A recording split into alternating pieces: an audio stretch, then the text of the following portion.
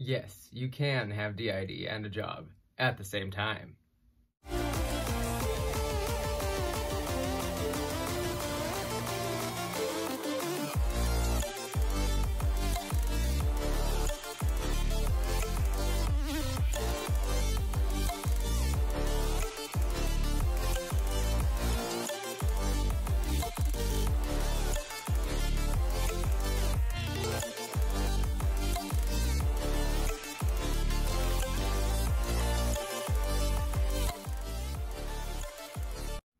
Hey goblins, and welcome back.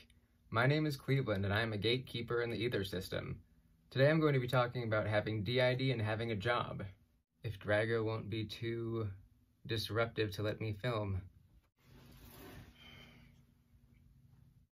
But having a job while you have D.I.D. or DDNOS or OSDD is completely possible and something that many people have. Well, that's definitely not the way it is for everyone with these disorders either. Just because they are life-changing disorders doesn't mean that they will inherently change your life. Something like this doesn't mean that you're incapable as a person, and it definitely doesn't make it impossible to do things. Sometimes it can even be helpful. We've seen people with D.I.D. in basically every field that exists, even down to medical professionals and therapists. Yeah, even lawyers, teachers, artists, everyone. Anyone could have D.I.D. and work anywhere that they'd want to. Although in some cases D.I.D. is debilitating enough to keep you from being able to work a full-time job. And that's totally fine as well. Sometimes it's difficult to find a job that you'd be able to work given your specific case. And sometimes those jobs don't exist where you are. Admittedly, we spent a good few months unemployed because we couldn't find a job that suited us for a while there when we lived in our previous city. So I suppose the first step in all of this, I guess I'll just go down the list in the process of it all, finding the job. So when it comes to what we do in our process, this is kind of, our thought processes, what we use to get our jobs. And this may not inherently work for everyone. This will not work for everyone because we work in, different fields than many people do. We have a full-time job currently, and we work full-time 40 hours a week at a dispensary, legal marijuana dispensary, legally. We're not breaking the law. We're legal drug dealers. Yeah, we found the job, and the next step is how to apply to the job. You find the place you want to work, and you see maybe they have a hiring sign. One of the things you go in is, come on, boy. He jumped up all by himself. So yes, most places are almost always accepting applications, but they're not always hiring. Sometimes they're only hiring a few months out of the year, or a few points in the year, or when someone quits or gets fired.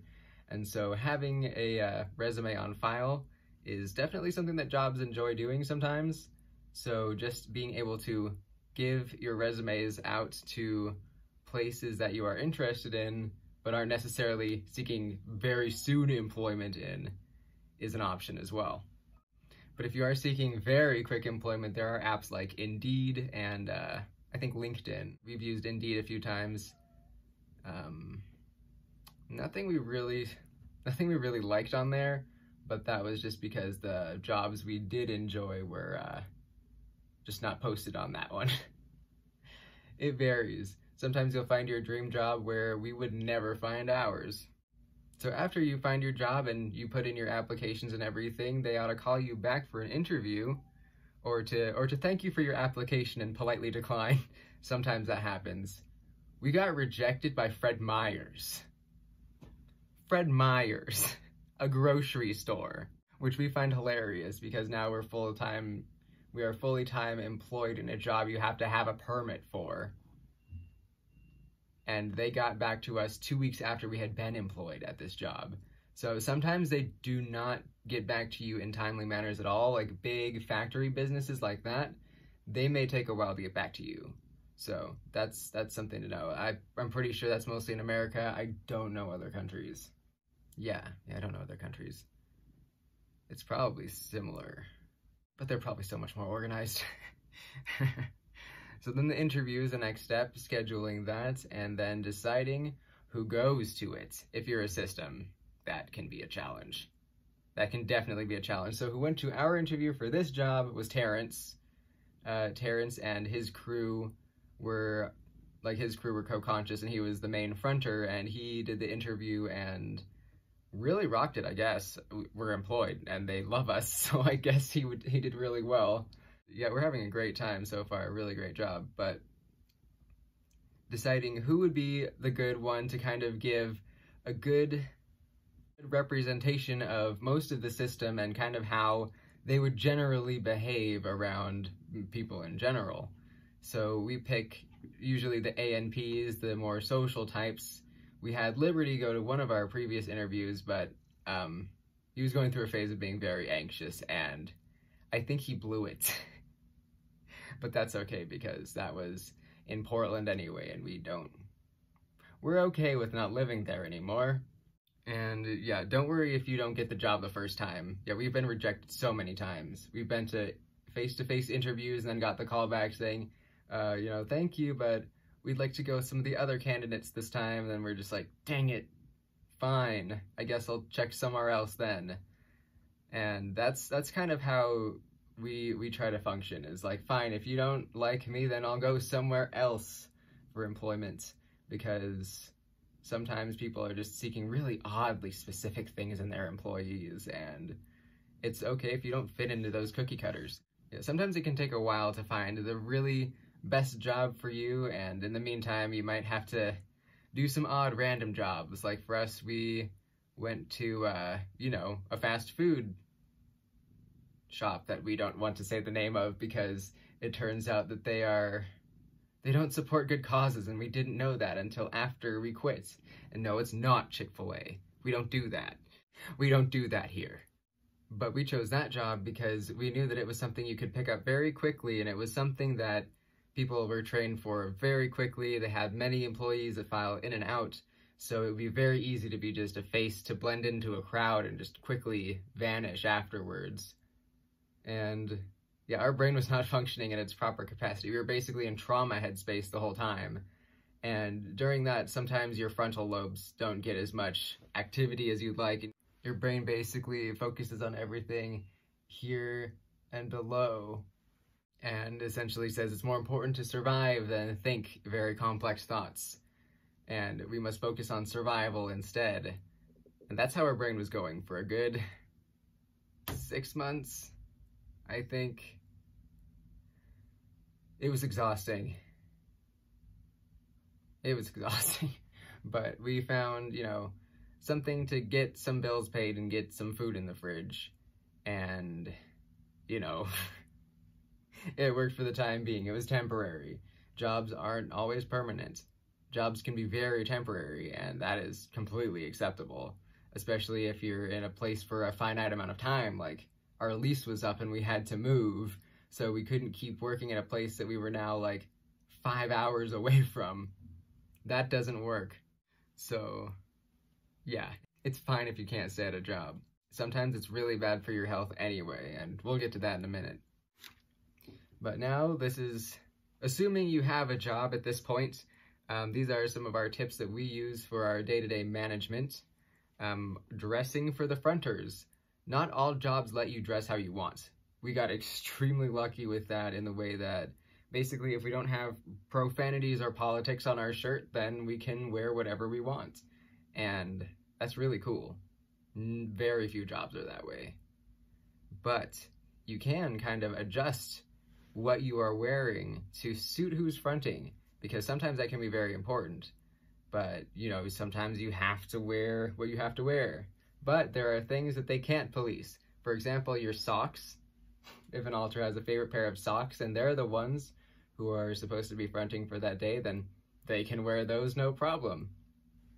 Or maybe a pair of earrings, jewelry, eyeshadow color, hairstyles, colors of shirts, like if you have to wear a specific type of shirt but are permitted different colors. Masks nowadays. Masks. That is one of our favorite things of, who is one of our tells. That's one of the reasons why we wear such colors, is some of these colors are connected to alters, and it kind of tells who's out. Not always. Sometimes we have to wear the ones that are more breathable for work, but even so, we have altars that favor those things. And sometimes certain accessories and such will bring other altars closer to the front. Glasses are another one that could work as well. Come on.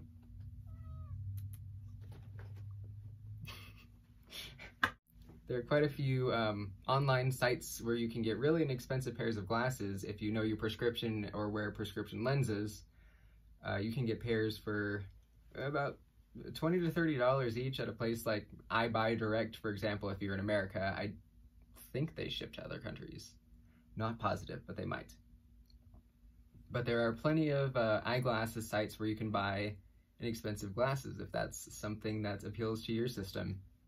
But yes, even if you have dress codes and such, there are still little things you can do to your outfits to make them different and unique for each altar's tastes. Just think about, how would so-and-so wear this uniform? How would the protector wear this uniform? How would the ANP wear this uniform? How would the gatekeeper wear this uniform? Each one might have a slightly different taste or different style, but still remains in the dress code, and sometimes it's fun to see that. And then having backup. This is one of our most important ones, is to have backup. Whenever we're going about the day, I think it's kind of hazardous myself.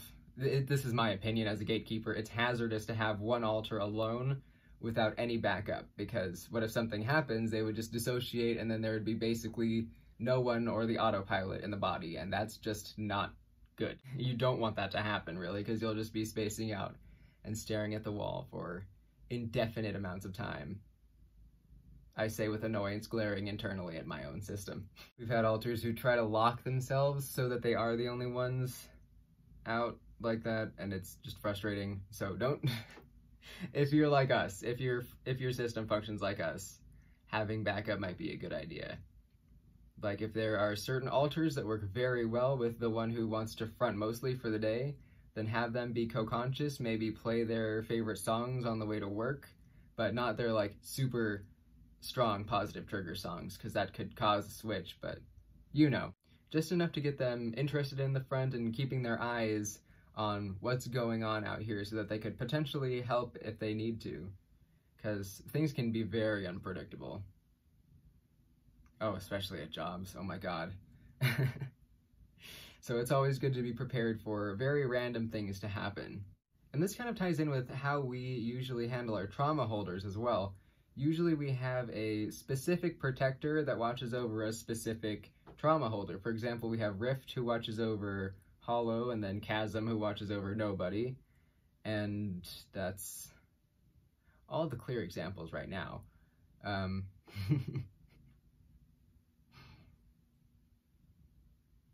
I withhold knowledge because I can and I should.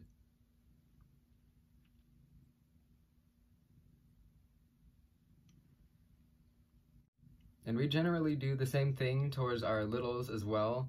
We usually have altars that watch over them, though it's kind of a group, like Fenrir usually watches over the littles.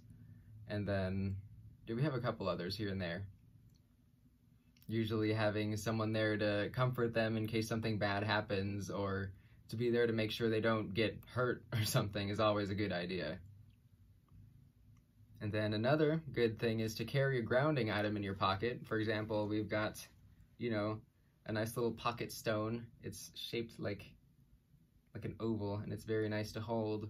So having something like that in your pocket that you could just, put your hands in your pocket, hold the grounding item, that's another very good way to remain grounded and also to kind of manage your triggers at work. Because usually for us, when we get triggered, we just dissociate very heavily or feel very strong waves of emotion. Usually we don't do anything, we kind of just freeze. It's inconvenient. But having something to hold and ground ourselves with in our pocket is convenient. And you can do all sorts of things with those, like fidget cubes. There are rings they're like spinner rings. They have a layer and you can kind of spin them. And we definitely want to invest in one of those. One of our friends had that, and that was a super cool thing. There are plenty of other fidget things besides the cubes if you don't like those. Amazon, I'm certain, has plenty, and Etsy may as well. Etsy may actually be a really good place to look for grounding items, because there is so many different ways, so many different things, so many different people, and so many different sensory processes. Etsy has a lot more customizable things than something like, Amazon would. And it's also made by, smaller businesses and real people instead of some ginormous company. And we also wanted to plug another channel, because managing triggers, we don't have the best advice besides try to ground yourself and try to distract yourself as best as you can. But a system called Cosmic Realms made another video, much like this one about D.I.D. and work, where they talk much more thoroughly about managing triggers at work in much better ways than we are able to currently. When people are like, how do you manage your triggers with D.I.D.? We're just like, dissociate and then try to not dissociate. But that's not necessarily effective. And then my last point was, don't overdo it. If the job itself is completely draining on your health, for example, Acrylic was doing this one job answering phone calls, being a call representative, I think that's what you call it. And that was just a terrible job for them. The customers were just horrendous, and working on a computer like that all day was something that they couldn't really do because formats and such, and then just the way they were doing that work. And that was before everyone was very solidly and adjustedly working at home, and it was a mess. So given circumstances, if it's really terrible for your health, there is no shame in getting out of there. We did that with Target and still don't regret that. Yeah, getting out of there for your own health can sometimes be the best option for you when it comes to workplaces and situations. Having D.I.D, OSDD, DDNOS is not something that will define your career inherently. You can work with it, you can find something that will work with you, or you can find a way to exist that's non-traditional, and there's no shame in that. You don't have to do exactly the same thing as everyone else. Everyone's life looks completely different. I mean, take me versus, one of my bosses, for example. Our lives are completely different. What I would do is completely different than what she would do, and we still work at the same place. Yeah, everyone is unique, and jobs are unique as well. So there's something out there for you. Even if it's working from home, you can sell your crafts. You can sell crafts on Etsy, and we do that, and it's a good time. But make sure not to overdo it. Don't pick a job like being a politician, say, if you're fresh out of inpatient. That may not be the best choice. Take baby steps. Pay close attention to how your whole system is feeling and what you guys can do and what would be overdoing it for you. Because everyone has a place in this world, and sometimes it just takes a little while to find it. So here's to hoping you all find your places in the world. Thank you for watching. Please take care of yourselves. If there's anything else you'd like to know, really. Well, we're not going to be discussing our exact workplace. We won't tell the name of it, just to say that. Any other questions, leave them down below in the comments. Please take care of yourselves. Remember to like and subscribe and hit the notification bell if you'd like notifications for this channel. Feel free to check out all the links in our description, and do read the descriptions. We do have trigger warning lists in there on basically every video at this point, because I feel like we need them, at least vaguely. So don't forget to check our descriptions. Thank you for watching, and we will see you in the next video.